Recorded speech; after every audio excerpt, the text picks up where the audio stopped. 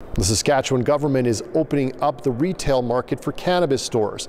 Now, it previously held a lottery which was criticized by prospective owners and the opposition.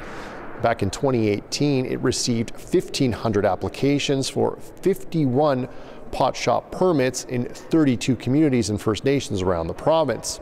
Now, starting in April, applications will be allowed for communities of fewer than 2,500 people.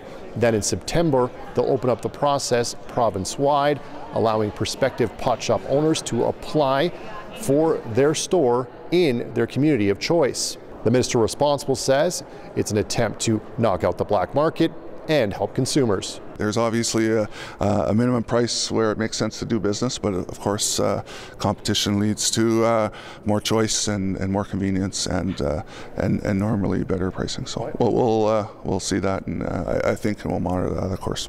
The NDP says it's in favor of opening up the market for more stores to open.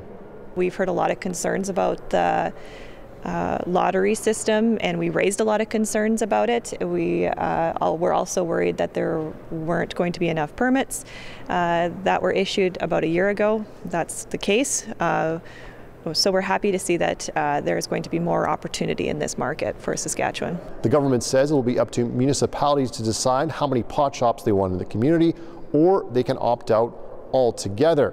There'll be no limits on how many permits the governments will hand out, and there'll be no conditions on concentration of ownership in communities of more than 2,500 people.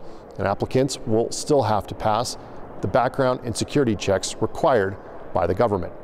Adam Hunter, CBC News, Regina.